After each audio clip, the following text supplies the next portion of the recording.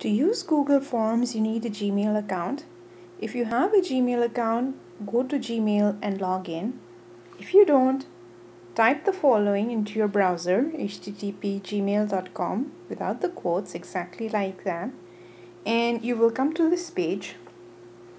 And you see the sign in and password. Well, we have yet to get that. First, click on sign up, and this will allow you to create a Gmail account.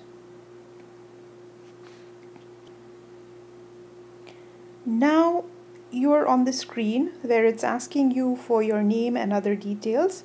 So go ahead and type your name in right here, a username, and you may need a few tries because most of the usernames are now taken, a good password, your birth date, gender, phone number for security purposes, your email address, and then scroll down to the bottom of the page.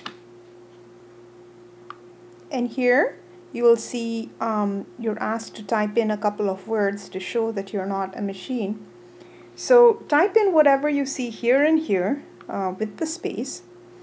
If you can't read the words, then click on this little thing right here and it'll give you a new set of words. If you want to hear the words, click on this little volume icon.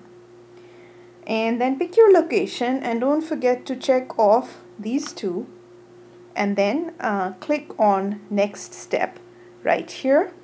And once you do that, your account will be set up and you're in Gmail.